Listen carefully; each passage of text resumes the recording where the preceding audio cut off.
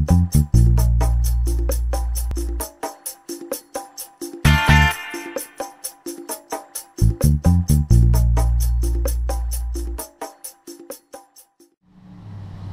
guys, Big Yacker here. Tomorrow is the 21st of June, and it is Father's Day. And with me today is my little kayak and sidekick, Madeline Robinson, aka Little Yacker. Say hey, Nene. Hey.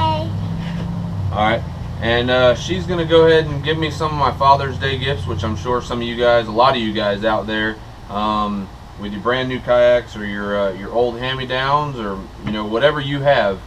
If you're as into the sport as I am and as into the sport as my family is, you'll be receiving from your ladies a bunch of little gizmos and gadgets for your kayak and adventures. So let's go ahead and get into it. Madeline, What? you want to just hand me something? Yeah. Alright, so first off, I got this, majority of everything that we got, actually everything that we got, is actually from your local store, that big one that starts with a W. And first off, we got the Outdoor Angler, which is kind of like their brand of fishing stuff. We got the Outdoor Angler saltwater bucket caddy. Alright, so this bucket caddy is really good for people with your smaller kayaks, or with people that like to bring on live wells, which I love to fish with mud minnows, and right now the mullet are just tearing up the banks, and so go out there with your cast net and get some free bait. While it's here, you might as well use it. So like I said, this is for your smaller kayaks that can't necessarily fit one of these big guys right here. Alright, yes, the rod holders and everything else, they do come in handy. But these things are clunky. Now granted, the Vibe Kayak Sea Ghost, it will fit a milk crate, and it fits it perfectly. But the skipjacks, it is quite a tight fit. I know a lot of your smaller guys that still are with the skipjack, they want something to go ahead and store a lot of their equipment in, and that's where the bucket caddy comes in. Now I'm going to go ahead and install this bucket caddy and let you guys see it.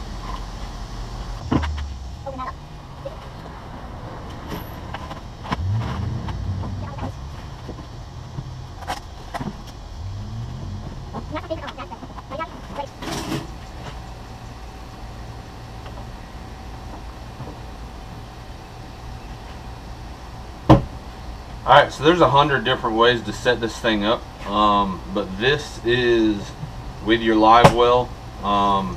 You can go ahead and this thing fits on the bucket very snug. Now I'm gonna go ahead and I'm gonna probably get a larger, taller 5-gallon bucket. That way the actual skirt doesn't run past it. As you can see, watch out, sweetie. The skirt actually drops down past it, so you're going to have to get a tall 5-gallon bucket for this, which is no problem at all. But once you get that tall 5-gallon bucket, it's actually going to work out perfectly, and it won't drag on the kayak, and you'll be able to utilize all the pockets that come along with it. All right, so on to the next gift. Alright, now I've been needing some longer pliers to actually reach in the bigger fish's mouth, and also it's getting a little warmer, so the deeper waters are going to hold sharks, and so to use a really short needle pliers is not in your best interest. So I got these right here. Now these are Mustad stainless steel long nose pliers. Got bugs everywhere. That hot weather brings a lot of different stuff. So these are very long nose. I don't really know exactly how long that is, but they come with a little lanyard. And I will actually not be using this right here. Everything that I use as far as tools goes directly onto my kayak. or not on my kayak, but on my vest, to save space.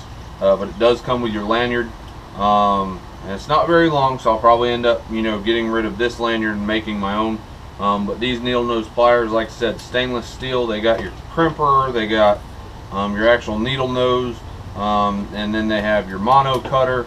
So I mean, you can't really ask for much more in a standard entry-level pair of stainless steel pliers.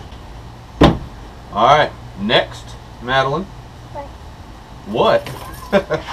Alright, so next on the list, last time I went out, you can buy stringers for next to no money at all. They're like, you can get them for 99 cents at your local bait and tackle shop, and they're going to simply be, I don't have any right offhand, but they're going to be a simple turn rope, and as soon as if you by chance kind of throw them off the side and you're in a strong current, the fish start to turn, and that stuff's just going to come unraveled. And now, granted, you only spent 99 cents on it, but it's going to end up getting ruined. You're going to end up having to buy another stringer the next time you go out. They come with the really small rinky-dink needles. This one actually comes with a decent size stainless steel needle on the end that you can jam down into sand if you're fishing off of the surf, or fishing off of the rivers. And then it comes with 1, 2, 3, 4, 5, 6, 7, 8, 9, 10, 11, 12 of these little clamps right here. And like I said, all this stuff is stainless steel. You can easily replace the rope by chance if the rope does mess up. Everything is easily replaced. Just go ahead and scavenge all your beads, all your rubber tubing, all your stainless steel metal parts. Go ahead and put them on your new rope, and everything will work out great, and you keep using this for a long time. Alright, so Nene, thank you very much for a really good Father's Day. You and Bubba did a very good job, and nothing makes me happier than to be y'all's father. So maybe very soon we can go out, we can take your wave and take my sea ghost out, and we can catch up some fish. Sound like a plan? Alright. You guys, hopefully your Father's Day is as good as mine. Make sure, unless you're taking everybody out there on the water, spend your Father's Day with your family. I'm kind of disappointed a little bit I wasn't able to go out on this weekend that I had. That's why I got old Madeline right here helping me out, and it's been a good one so far, and I'm sure tomorrow is going to be just as fun. So say bye to everybody. Bye. Alright. Thank you guys for watching. Make sure you like, comment, and if you enjoy all my videos, there's going to be plenty more to come. Make sure you guys subscribe down at the bottom. Like I said, leave a comment. Let me know what you think. Let me know what you guys got for your father. I'd love to hear about them. Let me know if you did anything else on your Father's Day. If you guys went fishing, post down there. Let me know what you guys did on your Father's Day. Make sure you guys are being safe out on the water, and just have fun. So until next time, tight line.